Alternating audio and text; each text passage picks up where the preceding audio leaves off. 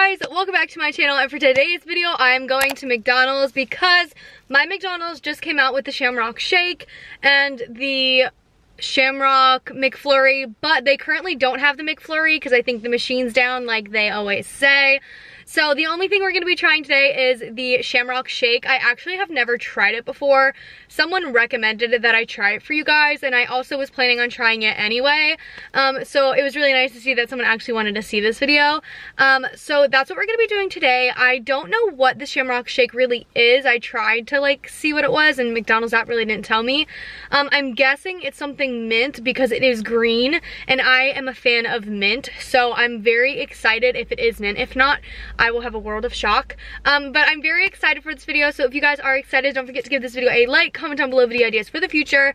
Don't forget to subscribe to my channel for more videos, and let's go to McDonald's. Hi, can I take the order? Hey, can I get a small Shamrock Shake? Awesome, thank you. Have a good one. Okay guys, so we have our shake here. I'm actually kind of scared, but I'm hoping for all good things. Like I said, I don't really know what the Shamrock Shake is. Maybe I should look it up before I just like go ahead and try it. Let's see. Okay, so I found what it says that it is. It's a classic St. Patrick's Day treat made with vanilla ice cream, mint extract, whipped cream, and a cherry. I didn't get a cherry, but we're just gonna go ahead and try it.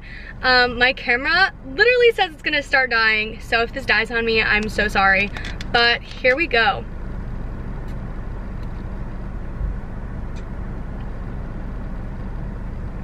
Wait! Literally just tastes like mint ice cream without like the chocolate chip parts. Oh my god, wait, that's really good. That is so good. That would be so much better if it had chips in it too. It would like make it like literally just like mint chocolate chip ice cream, but it's just like mint ice cream. It's fantastic. I don't know why this gets so much hate. This is so good.